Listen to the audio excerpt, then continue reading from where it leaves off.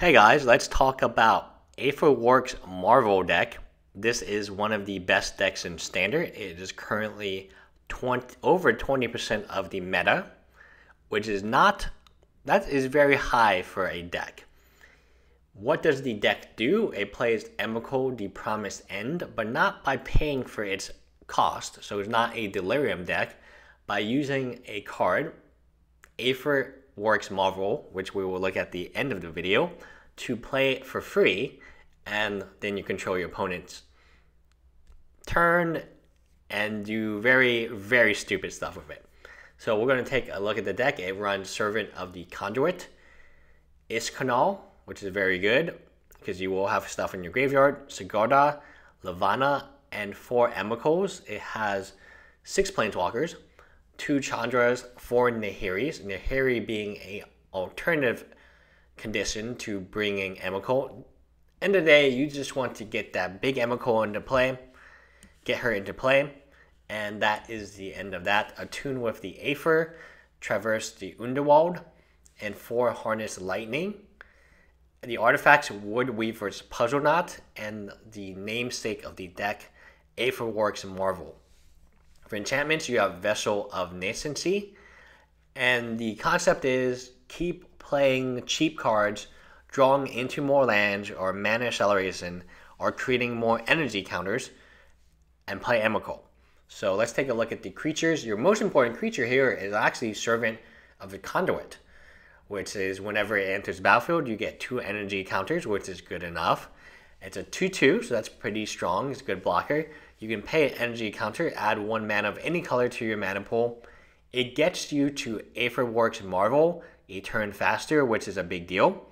So instead of a turn 4 Aetherworks Marvel on curve, you have a turn 3 Aetherworks Marvel on curve.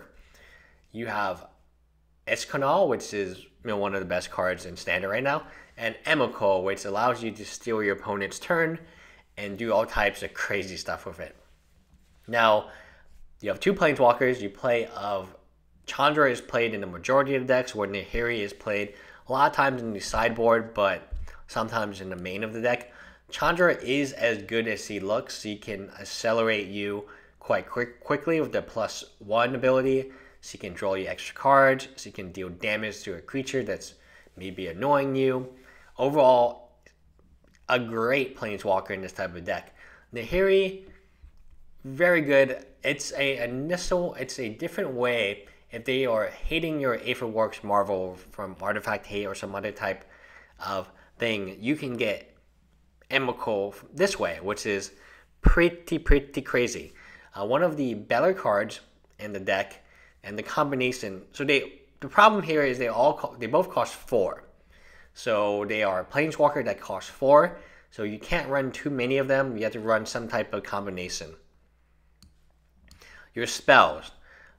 Attune with the Aether is very good. You get a basic land card, which is nice because you need lands. And then you get 2 energy counters. The energy counters, remember, you need to hit 6 energy counters. After you hit 6 energy counters, you can pretty much play Emikol. Harness Lightning, even if you just had to get the energy counters, that would be good enough. I've seen this play quite often, is when you have a ton of extra energy counters and you don't really have the activate, you have a huge creature, you can use all those energy counters. You can do way more than 3 damage. So Harness Lightning, very good, and Traverse, always a strong card, especially in this format. The key cards, Wood Weaver's Puzzle Knot. For 2, you get free energy right away. For 2 and a green, you get 3 more energy. You're at 6 energy. Now you play your Marvel. You pay 6. You look at the top 6 cards of your library. You may cast a card from among them without paying its mana cost. What card do you want? You definitely want Emikol. So it gives you card advantage. It gives you... The card is broken. There's no other way for me to say it. The card is broken. It's so good. Getting 6 energy for this type of deck, it's so easy to do. And playing Emikol, it just feels bad if you're on the other side. It feels pretty good when you're on the right side. strong card. Aetherworks Marvel. It's dominating Standard right now. And one of the reasons people are saying Standard is very boring because you see this card all the time.